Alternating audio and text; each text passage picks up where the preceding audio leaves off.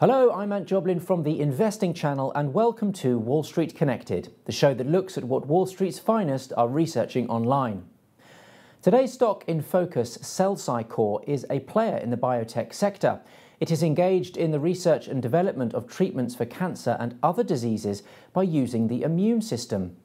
The company is focused on activating the immune system to fight cancer and infectious diseases. Cel-Sci has caught the market's attention recently, and TrackStar-IQ, our proprietary search tracking tool, shows that over the past 7 days, 3 institutional investors have researched the stock 12 times. The stock recently caught some media attention after it was covered positively by Jim Cramer, a known fan of immunotherapy stocks. Looking at the charts, we can see that the stock exploded into life at the end of January following a year of range trading between $11 and $17.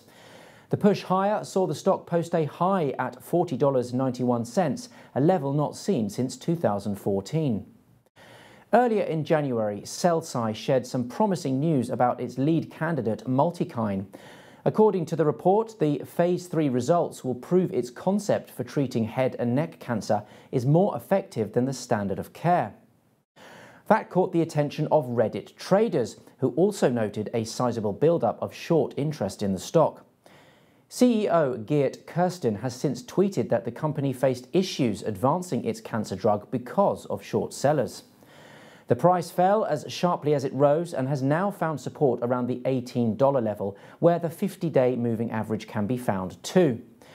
Whether or not Cel-Sci can be considered a meme stock remains to be seen, but aside from the short squeeze, the firm looks to be making progress in clinical trials, and the public support of Jim Cramer will have inspired more investors to research the company in more detail. We think it's worth looking into as well. That's all we have time for this week, but as usual, make sure you do your due diligence before making any investment decisions. To find out more about our TrackStar-IQ data, sign up to our free newsletter at investingchannel.com/trackstar.